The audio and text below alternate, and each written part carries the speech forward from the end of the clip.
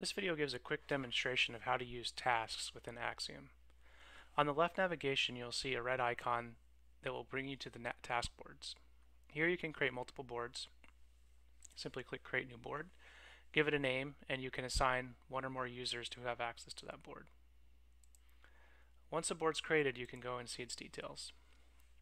Inside of a board, you'll be able to create custom columns, move the columns as needed, and move tasks from one column to the next. On this board, you can also see quick links to the associated opportunities, contacts, and companies, as well as assigned users, due dates, and notifications. If you want to go to see that contact, you can simply click on the icon. To open up a task, click on it.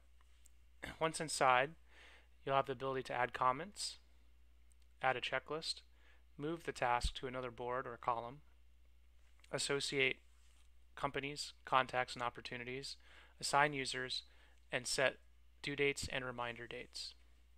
Reminder dates can send you a notification reminding you that the task is due. That can be sent by text, email, in-app notification. To control how you receive notifications, go to your avatar and then click Settings, Notification Settings, and here you can have it email, push notifications, in-app, and text message. You'll have to add your phone number if you want text messages. Tasks can also be added from inside of contact details.